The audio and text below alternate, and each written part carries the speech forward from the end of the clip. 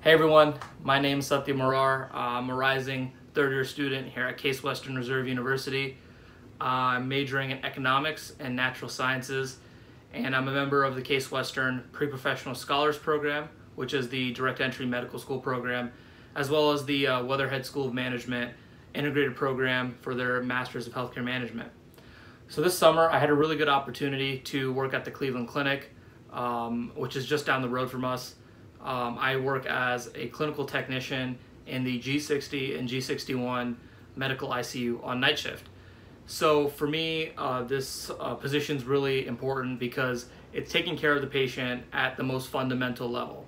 It's little things like changing dressings, bathing patients, feeding patients overnight. And then there's also some more invasive procedures like Foley catheters and straight cath drainages, as well as some bladder scans.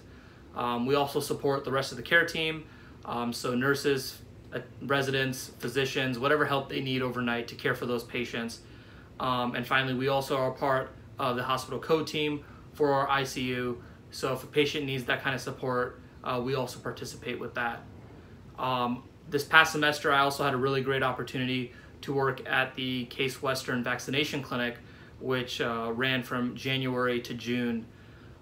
This was the university's effort to curb the COVID-19 pandemic in our local Cleveland community, and it was really important for me to also be a part of this healthcare initiative as well.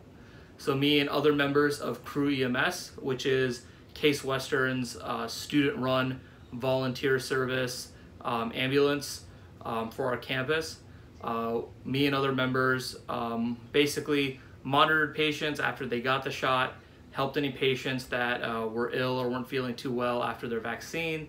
And then we also did some more administrative tasks like filling out COVID-19 cards, running vaccines, or just registering patients to come get their second shot.